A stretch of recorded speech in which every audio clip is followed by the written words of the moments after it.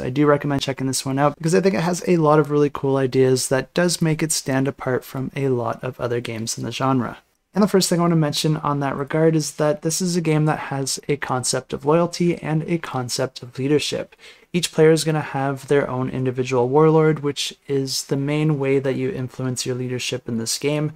And the leadership just basically determines if your units are actually going to obey you. And you can recruit a whole wide array of different units in this game, and they all have different stats, abilities, alignments, keywords, and damage, and all of these can all come into play when determining how loyal they're going to be to you. And like I said, there are different things that you can do with your warlord and your leadership in order to increase loyalty amongst your units. But the cool thing here is that loyalty does act like a bit of a resource as well, because you can actually spend it to perform special abilities for your units. And this is a game that gives a lot of character to your units as well, because like I said, they are very different. They have different alignments and keywords and all sorts of things. And this also means that they're going to gain and lose loyalty for different situations. So depending on what your leader does, or depending on the situations that you put those specific units into, that's going to determine how much they want to continue to follow you. Some units might want to be more honorable, while others might want to be more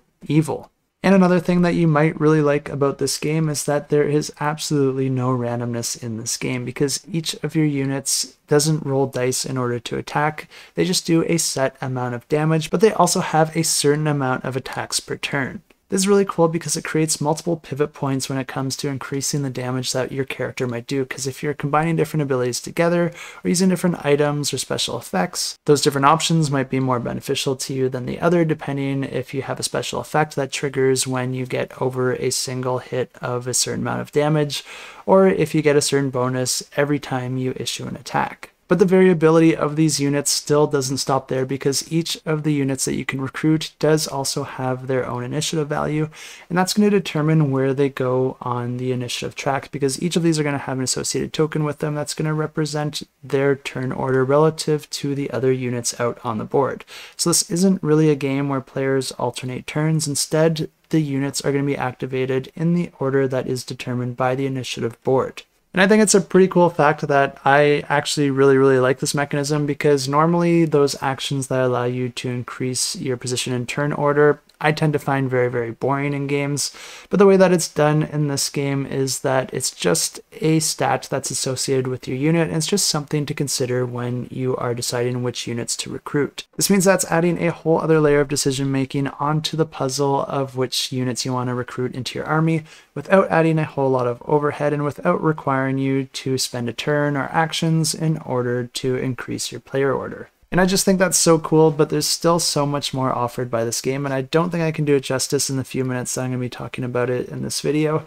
But there is another unit that players are going to have access to called their camp, and this actually behaves just like a unit. It does have the ability to attack and defend itself, but it also has the ability to recruit new units, heal your units, resupply them, and it can even be upgraded with war tokens that you're going to be earning throughout the game.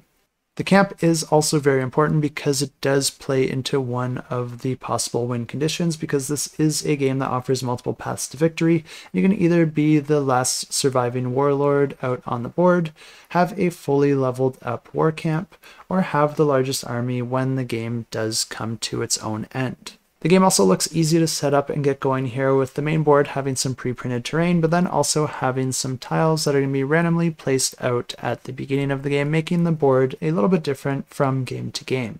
But there is one more really important thing to know about the main board, and that's that combat is not only limited to this board. And the reason for that is because some of your units can actually fly. So along with the main board, you can kind of imagine that there is another plane of battle where units are actually going to be flying around, attacking each other and attacking the units below. This is going to allow those units to play a little bit differently, with some different pros and cons and different strategies that you might want to employ. The game then plays, just like I said, according to that initiative track, with players taking advantage of their different units and performing their different actions and abilities. I'm really impressed with what I'm seeing with this game, and even though I'm not normally into this genre of game, this one is getting my attention, and I will be following along with it and checking out what it has to offer and checking any reviews and playthroughs that happen to get posted during the campaign. And if this one looks interesting to you and you want to check it out as well, I will have links in the description below.